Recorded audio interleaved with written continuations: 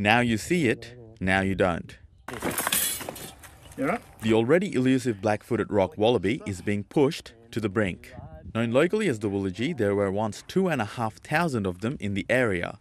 But bushfires and introduced predators have caused numbers to plummet to around 500. There's so few of them and the numbers have declined kind of without people knowing what was going on. The Ngina-Mangala Rangers have been successfully using sensor cameras to track the wallabies. But it's a lengthy process and surveying remote areas has been difficult. Researchers are now turning to thermal drones to help the local rangers track woolages quickly and efficiently. It is a bit of a game changer, really. Well above the trees.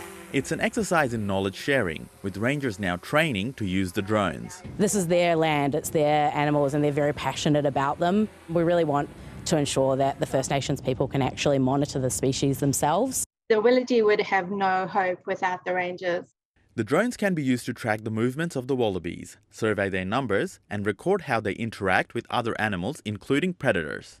There are these recently emerging threats like feral cats and fox predation and extensive, intense wildfires that are impacting the habitat of wallaby. And so if we don't manage those threats, there's a very real chance this animal can go extinct. A combination of traditional knowledge and cutting-edge technology, giving this species some help to bounce back. Nivir Khan, ABC News.